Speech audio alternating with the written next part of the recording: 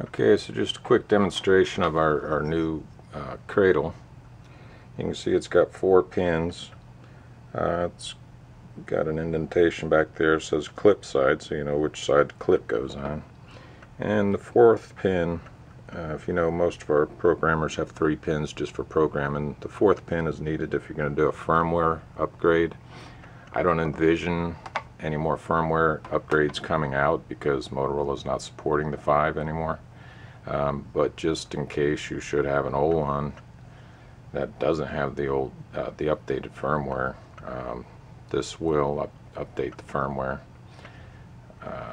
So just a demonstration here.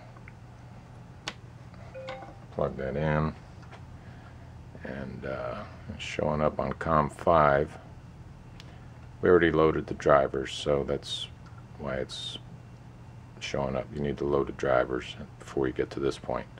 Okay, so we're setting the software to COM5. This is the Minitor 5 software, free from Motorola's site.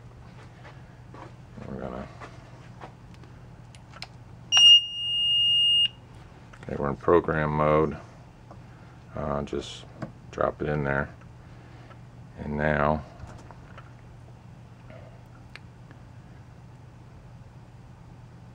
okay, it read it, and you can make changes just like always, and then write it back. Yes, we want to overwrite the code plug.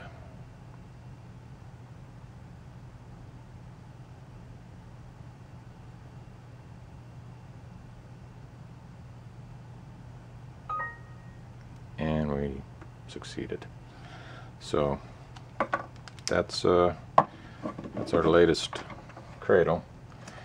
It's not going to be as durable as our aluminum cradle because it's plastic, of course. So I wouldn't put it in a drawer and toss it about with a bunch of other stuff. But if you take care of it, it should last you a long time.